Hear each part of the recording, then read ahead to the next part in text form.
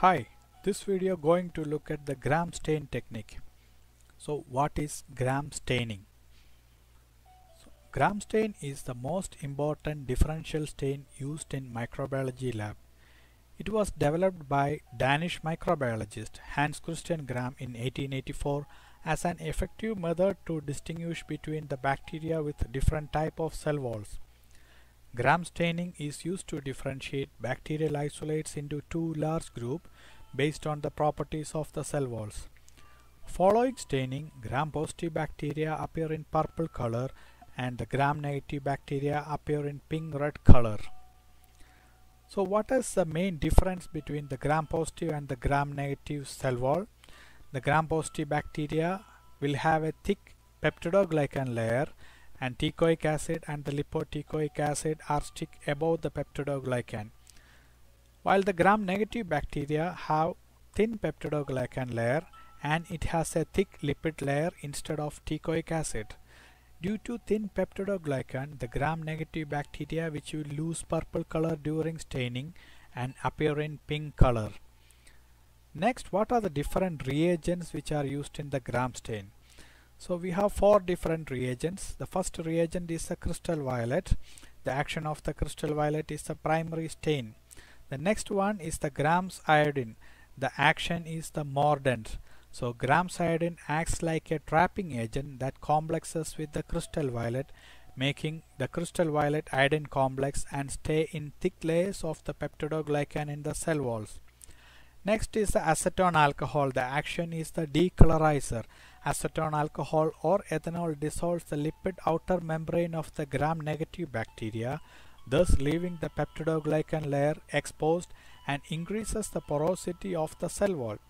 The insoluble crystal violet complex is then washed away from the thin peptidoglycan layer, leaving gram-negative bacteria colorless. And the fourth one is safranin or the dilute carbol fusion, which acts as a counter stain or the secondary stain. So for the gram stain, first you need to prepare a good bacterial smear by the either direct patient sample or the culture plate with the growth or from the broth culture. So for that, first you have to take a glass slide and heat both sides of the glass slide to remove any grease from the slide. Then mark name or number with the marker or with a wax pencil. Then sterilize the wire loop by holding the loop on the top of the flame few seconds till it become red hot, and keep it for cooling.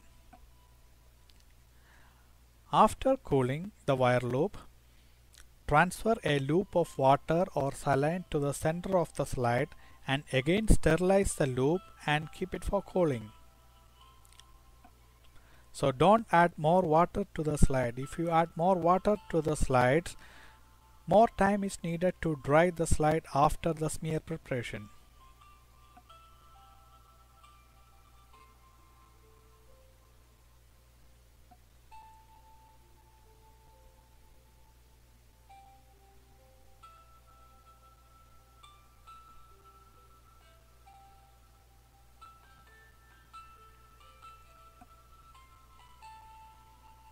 Next, hold the loop and then open the culture plate and hold the culture plate properly in the hand and pick the bacteria from a single colony by just touch the loop in the one edge of the colony and close the culture plate, and transfer the bacteria and mix the specimen with the water completely and spread the drop over a portion of the slide to make a thin film.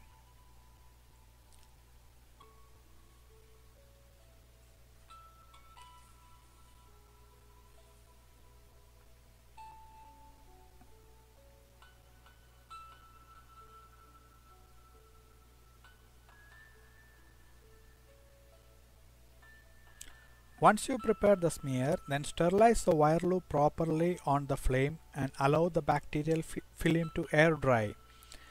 It is important to dry the smear completely. It will take few minutes to dry the slide, and make sure dry the slide only in the room temperature.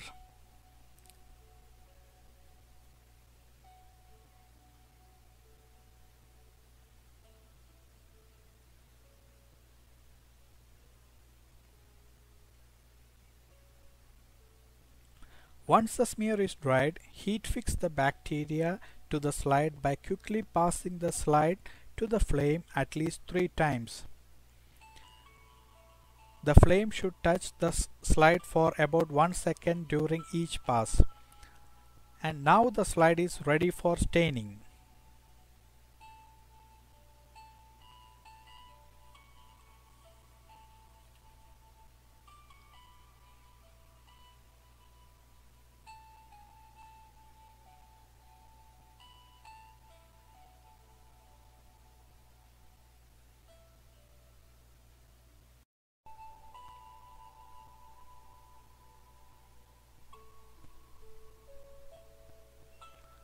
Now we can start the procedure of the gram stain.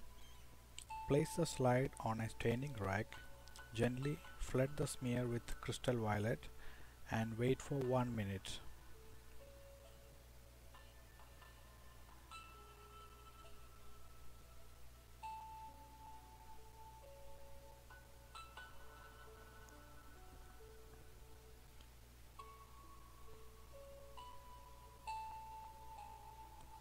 After 1 minute, tilt the slide slightly and rinse with a gentle stream of running tap water.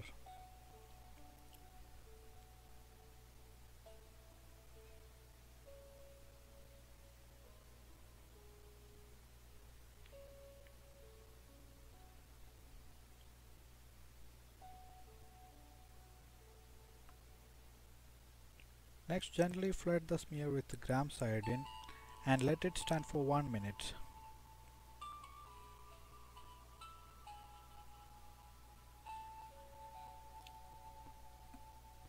After 1 minute, rinse with a gentle stream of running tap water.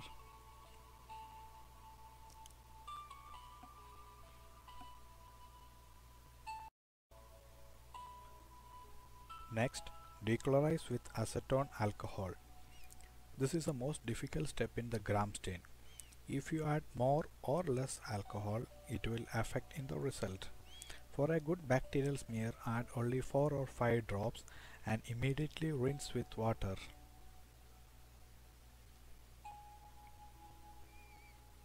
Then gently flood with the counterstain safranin and wait for 30 to 40 seconds.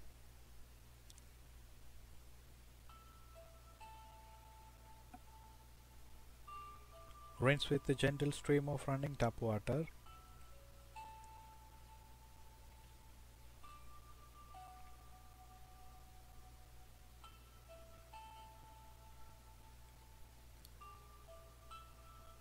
Let the slide air dry or blow it gently or keep it in a hot plate for a few seconds.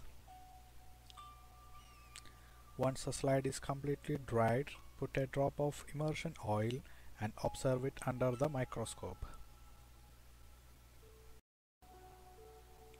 Now we can observe that the gram-positive bacteria appear in purple color while the gram-negative organism appear in pink color. In gram staining, first look at the color of the cells, whether it's purple or pink. Then look at the shape, whether it's cocci, bacilli or any other shape. Then check the arrangements of the bacteria. In this gram stain picture, you can see different arrangements of bacteria. First picture show gram-positive cocci in groups or cluster. Also you can see the gram-positive cocci in chains and tetrads. The pink color represents the gram-negative, and we can see here the gram-negative bacilli in singles and gram-negative diplococci. Finally, you can see here some of the examples of gram-stained bacteria.